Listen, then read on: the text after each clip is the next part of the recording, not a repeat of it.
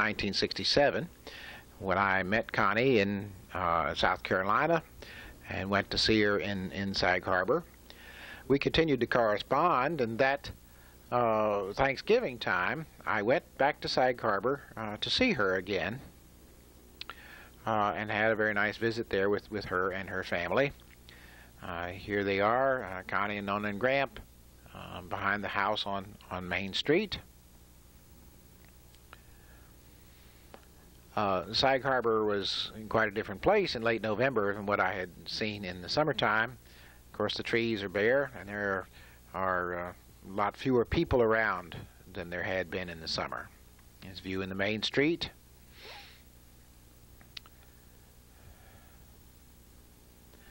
There's the Whaler Museum across the street from her parents' house. Seen one of the residential streets. Here's the Main Street, from the foot of the Main Street by the flagpole. And here's the windmill and the wharf. It's quite different from how it looks today. These are some views from around the cove.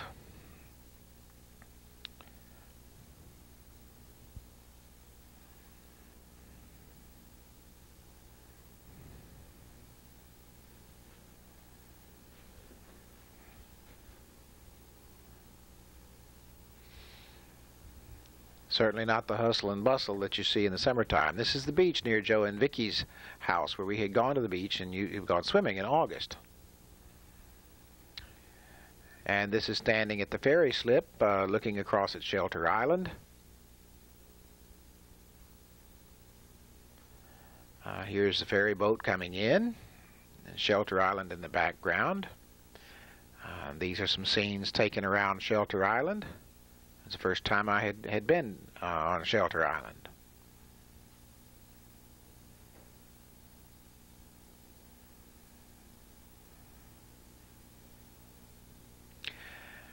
That spring, Connie returned the favor and came to Miami to see me.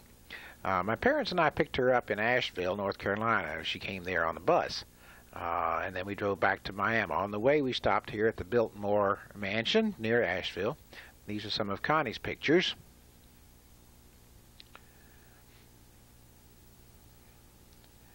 Been to the Biltmore Mansion a couple of times, and we had a little trip through the mountains in North Carolina. This is in Central Florida. We had stopped to have a picnic lunch. This was the first time that Connie had ever been in Central part of Florida and seen the orange groves, or the citrus groves. This is a fishing trip we made with Ron Bell and his boat. There's Ron on the right cleaning fish. I'm down in the boat wearing the straw hat. I don't know who this is with their back to us. In summer of 1968, I began my summer vacation by going back to Sag Harbor to see Connie again, and then went on to some other places. Later that summer, she decided that she would move to Miami and work there, and she got a job as a school librarian in one of our elementary schools. She had an apartment in this complex in Perrine, alongside the US 1 and the railroad in South Dade. At that time, I was living with my parents in their house on Southwest 90th Court. This is a holiday gathering there in their dining room. There's my dad in the striped shirt and my mother. Ron Bell on the left in the striped shirt, Marilyn Papke, his friend, in front. I'm not real sure who the other folks are. This is one of the few pictures that I have taken inside that house. The house had a beautiful screened patio in behind it, with a patio and pool. My mother raised a lot of orchids. And here she is tending some of her orchids. Out behind the house, beyond the screen, there's an area that is pretty much natural vegetation. And then over behind the big cyclone fence, there was a city water plant. Here's some of Mother's orchids. This is a picture Connie took. The orchids in pots. Behind the little wire fence there is a fish pond made from an old bathtub. Connie came and spent a lot of time with us at the house. Here she is holding my mother's cat, Rusty, the beautiful Persian cat who lived to be 18. And here's Connie by the pool, relaxing. I think this is really in the later summer. And here she is again. One of the things that we did together was a trip to Everglades National Park in my car. This is on the road down to Flamingo. Here I am on the boardwalk that goes out into the mangrove forest out by the bay. And here is one of Connie's pictures of the Everglades, of the river of grass, and notice the young mangrove tree there in the foreground. Another trip was to Fort Lauderdale with Ron, Bell, and Marilyn to visit the Queen Elizabeth, which was tied up there as a tourist attraction. You may remember that later on the Queen Elizabeth was moved to Hong Kong. When it got there, it sank and burned in the harbor of Hong Kong. But this time in 1969, it was in Fort Lauderdale. Here's Connie and Marilyn and Ron by the ship's bell. And here's a picture Connie took of me. I guess that's the windlass, I guess they call that thing behind me. The summer of 1969, Connie had a summer job working for my father's good friend Carl Olson, who was manager of the Canada Dry bottling plant out along the Palmetto Expressway. This is the factory. Later that summer, the end of the summer, she went back to Sag Harbor to visit the family. Here's her mom and dad on the porch, on the patio behind the house. This was apparently a family gathering. A lot of the grandchildren are here. Here they are. There were 9. Nona and Grandpa had 9 grandchildren at the time, and I think all 9 of them are here seated around the table. And here's Nona by the weeping willow tree in the backyard. Here's a picture of the house taken from out on Main Street. The house looks quite different today. Here's the backyard with the willow tree back there. And there are some pictures here that she took up and down the Main Street. Remember, this is the summer of 1969. This is by the library. This house had been a wreck for many, many years. It was undergoing renovation at this time and has been a showplace ever since. But at that time, it was they were doing construction work on it. That fall, she was back working again in Miami. One of the things that we did was to come together to a professional conference in Clearwater. And as part of that trip, I brought her over to Tampa to Busch Gardens. And this is Busch Gardens in 1969. This is the sky ride that they had at that time. It's quite different from the sky ride and the monorail that they have now. Busch Gardens was really much smaller and much less elaborate than it is today. They did have the bird show. The bird show in the gardens really were their main attraction. It also was free. This scene is not too different from what you see today, except I think they have more birds. And they did have the train at that time. And here it is.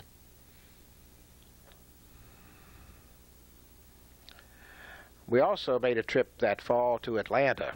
My folks were going to Atlanta on a way north to some other place. We went with them on the first leg of the trip and flew back to Miami so we could go back to work on Monday. This is the Atlanta skyline as it appeared then. As part of that trip, we went to Stone Mountain. Stone Mountain sculpture was not yet finished at that time. They're still working on it. Of course, it has been finished now. This is the Christmas time of 1969. Connie went back to Sag Harbor. I didn't go with her. In this picture, Nona and Gramps' house, you see Gramp in the back, and there's John, and there's Lee by the table. She was pregnant with John Angelo at this time. And, of course, the little boys. I see Steve and Michael and Matt. I hear the little girls. Anne Louise holding Mary, and Karen holding Alicia. This is in the stairway of Connie's folks' house on Main Street, which was right in the front hallway. This is a Christmas, looks like Christmas morning, I guess, at Joe and Lee's house. Joe and Lee and Matt and Tom and Ann Louise. Here's Gramp with the 3 children. And there's Nona with Ann Louise. And here's Alicia. Alicia holding one of her cats. Notice the expression on the cat. There's John and Doris's children, Karen, Alicia, and Steve, sitting in front of their fireplace. And there's their whole family at John and Doris's house. This is at Joe and Vicky's house. I guess that's Andrew on the floor with the train, and Michael watching over here at the right. It's in that breezeway. Here's Joe and Vicky's whole family. In February of 1970, Nona and Gramp took a cruise to some of the islands going out of Miami Seaport. Here they are in their deck chairs, all set to take off. My mom and Dad went down with us to see them off. Here's Nona and Gramp in their stateroom. Here's Gramp and my mother. I guess they're looking at the upper berth. And I don't know, Gramp must have said something really funny here, because my mother was surely entertained by it. As the ship sailed out the government cut, we watched from the road there, MacArthur Causeway. That summer, Connie went back to Sag Harbor for a while, but I called her and asked her to come back, and when she came back, I asked her to marry me. We had been together for quite a while. I don't know if she thought it was a fish story or not. Here she is cleaning some fish. But she did say yes, and we moved ahead with plans, which had to be done rather quickly. We had an engagement party here at my folks' house. There's which most of our friends came. There's Marilyn and Gene Reese facing us, Ron Bell with his back to us. There's Marilyn and Ron and my mother. I guess it was a picnic sort of thing. Here's Connie again holding Rusty, and there's Ron Bell sitting by the pool.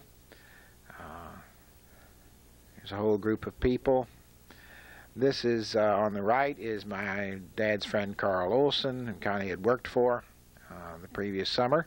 It looks like my mother's looking at Connie's ring. There's Carl and Jane Olson with Connie and me.